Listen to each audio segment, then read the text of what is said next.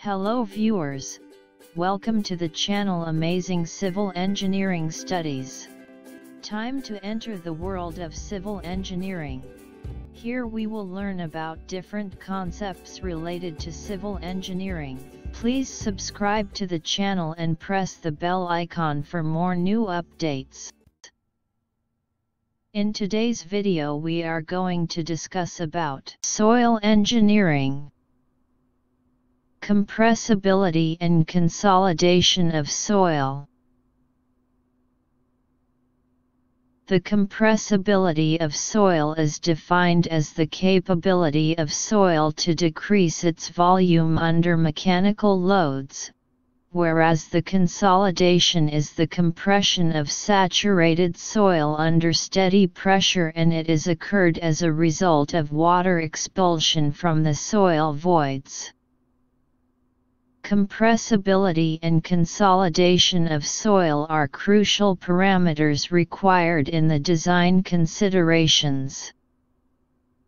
The consolidation of soil is divided into three stages, including initial consolidation, primary consolidation, and secondary consolidation. The consolidation of soil is time-dependent and its analysis is usually based on Terzaghis theory. Compressibility of soil: when a soil mass is subjected to a compressive force, its volume decreases, i.e. giving amount of settlement. The property of the soil due to which a decrease in volume occurs under compressive force is known as the compressibility of soil. The compression of soil can occur due to compression of solid particles and water in the voids, compression and expulsion of air in the voids, expulsion of water in the voids. At the point when a soil mass is subjected to the compressive force, its volume diminishes. The property of the dirt because of which a decline in volume happens under compressive constraint is known as the compressibility of soil. This compressibility of soil can happen due to compaction of strong particles and water in the hollows, compression and removal of air in the voids, removal of water in the voids. The pressure of immersed soil under a consistent static weight is known as union. It is completely because of ejection of water from the voids. Consolidation of soil.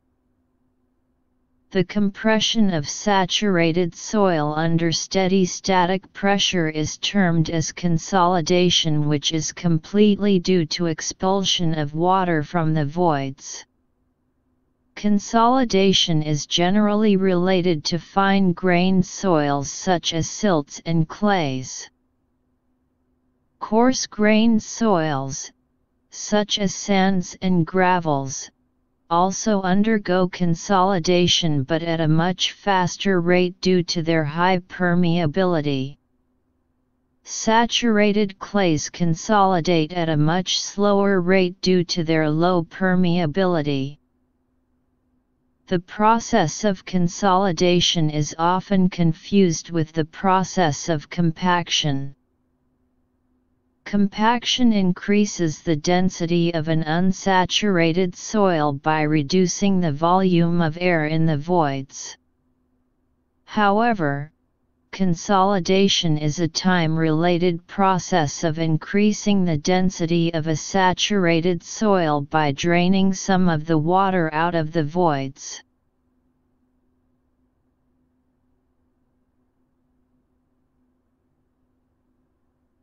Consolidation theory is required for the prediction of both the magnitude and the rate of consolidation settlements to ensure the serviceability of structures founded on a compressible soil layer.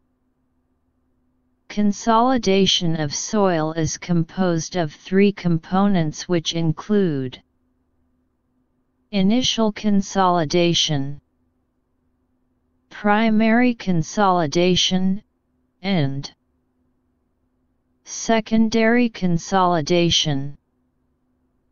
Initial consolidation. When alloy is applied to a partially saturated soil, a decrease in volume occurs due to expulsion and compression of air in the voids. A small decrease in volume occurs due to compression of solid particles. The reduction in volume of the soil just after the application of the load is known as initial consolidation or initial compression. For saturated soils, the initial consolidation is mainly due to compression of solid particles. Primary consolidation. After initial consolidation, further reduction in volume occurs due to expulsion of water from the voids. When a saturated soil is subjected to a pressure, initially all the applied pressure is taken up by water as an excess pore water pressure. A hydraulic gradient would develop and the water starts flowing out and a decrease in volume occurs. This reduction in volume is called as the primary consolidation of soil. In fine-grained soils, the primary consolidation occurs over a long time. However, in coarse-grained soils, the primary consolidation occurs rather quickly because of high permeability. Secondary consolidation. The reduction in volume continues at a very slow rate even after the excess hydrostatic pressure developed by the applied pressure is fully dissipated and the primary consolidation is complete. The additional reduction in the volume is called as the secondary consolidation. Secondary consolidation becomes important for certain types of soil, such as peats and soft organic clays. Compaction versus consolidation of soils. Both compaction and consolidation are responsible to cause a reduction in the volume of soil, which is due to the compressibility characteristics of the soil. The differences between these two are tabulated below. Differences between compaction and consolidation of soil. Following are the differences between compaction and consolidation of soils. Serial number. Compaction, consolidation. 1. Compaction is the compression of soil by the expulsion of air from.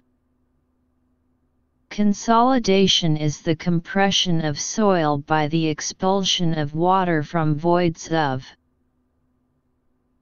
Serial number. Compaction, consolidation. 2IT is a quick process. It is a slow process. 3SHORT term loading is required. Long-term loading is required. 4. Loading is applied in a dynamic way. Loading is static and constant. 5. Any type of soil, either it is cohesion or cohesionless, can be compacted. Consolidation applies to cohesive soils only, especially for low permeable clay. 6. Degree of saturation of soil to be compacted should be less than 100%. Degree of saturation of soil to be consolidated should be 100%. Serial number. Compaction. Consolidation. 7 SHEAR strength of soil increases. Shear strength of soil increases. 8. Void ratio compressibility and permeability decreases. Void ratio, compressibility, and permeability decreases. 9. Bearing capacity and settlement characteristics improve. Bearing capacity and settlement characteristics improve. 10. Compaction is done purposely in order to get maximum dry density of soil. Consolidation of soil occurs naturally due to structural loads from foundations. 11. It is done before the construction of structure. It begins naturally along with the construction work. 12. To construct roads, earthen dams, embankments, etc. Compaction is useful. The foundation soil properties will improve over a long period due to consolidation. Further, we have seen constructing road, where we see base and sub-base are spreaded. Gravel, soil, etc., and then it is compressed by the help of roller to not let the soil for further settlement while running vehicle or traffic on it. This is called compaction of soil. Again, when we constructed a structure like dam or other heavy structure, then there will exert static load and pressure by their foundation, due to which the soil mass below it gradually lose its void and volume of soil mass decreased and become dry. This is called consolidation of soil. Thank you for watching. For now, please subscribe, like, share and do not forget to press bell icon.